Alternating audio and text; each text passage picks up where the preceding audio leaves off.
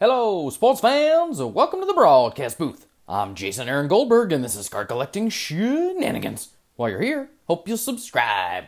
It's November 17th, 2023. We are inching ever closer to the 8 breaks of Hanukkah, which starts on December 7th. There's a lot of ripping during that time. That's 8 straight nights of awesomeness. So the tarp is on the field today. We are not ripping. We are going to show off a brand new Auto Relic Adventure pickup, as well as some freebies from Topps. We have the 2 unanimous MVPs in the dugout today in Shohei Ohtani and Ronald Acuna Matata. Get your buyback cards ready, everybody. The votes are over. Time to get those cards turned in for some cash. Okay, so we're going to start things off with the Auto Relic Adventure, and then we will look at a few freebies from Topps. It's going to be a pretty quick episode, so kick back and let's enjoy the ride. I picked up this Auto Relic Adventure Edition during the season for an absolute steal. It was a player I had high hopes for, so I was very excited to see him have a good season, not only with the bat, but also with the glove. It is none other than brand new Gold Glove Award winner, Cubbies second baseman Nico Hoerner. We've had some good Nico luck here in Shenanigans Card Park. Pulled his autos before, some numbered cards. And when I came across this card, I was able to steal it for, get this, $5.50. Nico, I think, was a guy a lot of folks were just decided to sleep on or thought he wasn't going to really live up to the hype. But, you know, he's still very young. He's only 26. He had a couple injuries early on, moved from short over to second, and is really coming into his own for the Cubbies. Now, I don't rip Museum Collection because it is way out of my price point. It's a really cool set, but at over $300 a box now, and with the autos being stickers, it's pretty much a hard pass for me. That said, if I can get cards from it for a steal, I'm always going to do it. So at $5.50, it's a no-brainer. It's a double relic auto. It's numbered. Let's check out the number on the back. Yeah, that number 60 out of $3.99. Signature Swatches dual relic autograph. Like I said, Museum is a really cool set, just, you know, too expensive for me. I like that we get both colors. I like that the image they're using for him is the home uni. I don't love Nico's autograph, but there's definitely worse ones out there. At least there's some good scribbling going on. Doesn't look like his name, but it's some pretty good scribbling. So pretty cool pickup for me, as you know, National League Cubbies are my team. So very excited to add this one to the collection. Would love to hear your thoughts. Do you collect any Museum Collection? Have you had any sweet auto relics from Museum Collection? Just love to hear what you got to say there in the comments. Okay, let's take a look at some freebies from Topps.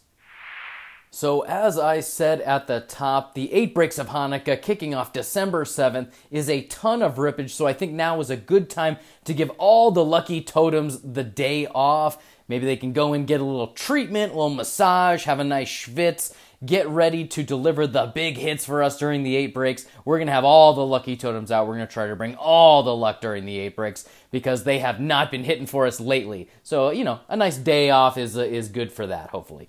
So the freebies from Topps, always fun when you don't have to pay any money. Now, I use my points, so we've got a couple cards of the month, a couple Topps Now cards here. Just going to quickly run through them all. Like I said, pretty quick episode. First things first, we have The Martian. Was a real bummer to see Jason Dominguez go down with the elbow injury, but he really came on strong when he first came to the show. Like this, takes flight with his first home run in his MLB debut. I had mentioned it in the past. I think they got to switch up his number. It's a shame that Bernie had number 51 and it got retired by the Yankees. Well-deserved. But being the Martian, number 51, right, for Area 51 would have been a pretty sweet number for him. Really, really looking forward to what the Martian's going to do next season. Probably come back, my guess would be pre-All-Star break, maybe post-All-Star break, something like that.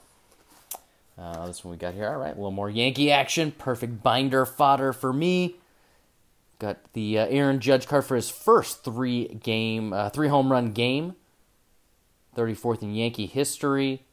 Boy, you know, if that toe injury hadn't hurt him, I really wonder if Ohtani, you know, after Ohtani hurt his elbow, if Judge had been healthy for the whole season, would he have won another MVP? Because he had a great year considering he missed 50 games. This crazy hair in here. What's going on there, Tops? Yeah, so, he ended the season strong. I just wish that he could stay healthy. Something we're going to have to hope for next year. With the young Yankees, we gotta get some health there on the Yankee squad. Also, speaking of Yankees, quickly shout out to Cy Young winner, first-time winner, unanimous selection as well, in Garrett Cole. I think it's funny that both of the Cy Young winners were on losing teams. That's like the DeGrom Cy Young Award, when you're on a losing team but you win the Cy Young. Really nice J-Rod here, massive August. Look at that uni. That is a sweet Mariners uni. I'm not sure if that's the City Connect or something else, but man, that thing is sweet. Really vibrant. Man, that would have been a cool game to be at. I know a lot of people felt like, J-Rod maybe took a slight step back this last season, but, that's baseball. And I'm sure next year he's going to come back, do great, and have a great year. He's a perennial 40-40 guy, so we should have to keep an eye on him. He's a baby. He's like 22 or something like that. We'll keep an eye out for J-Rod next year. Speaking of babies, one of the members of the Toronto progenies, as I like to call them, Vladdy Jr., from when he won the home run derby at the All-Star game. Nice shot right there. It's a pretty fun All-Star game. Obviously, the home run derby, always a really, really fun part of the All-Star game. Probably one of the highlights.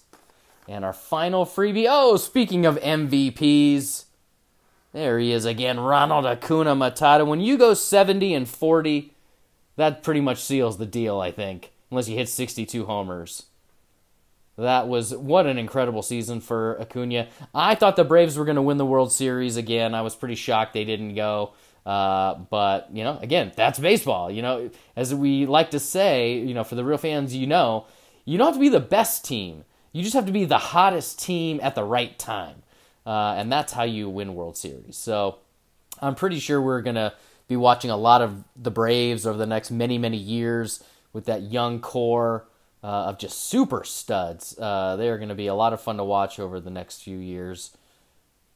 Maybe Acuna wins another MVP. We shall see. So there you go, everybody. Like I said, quick episode. No recap necessary, I don't think. Just wanted to share the cards I had stockpiling and missed showing off over the last couple weeks.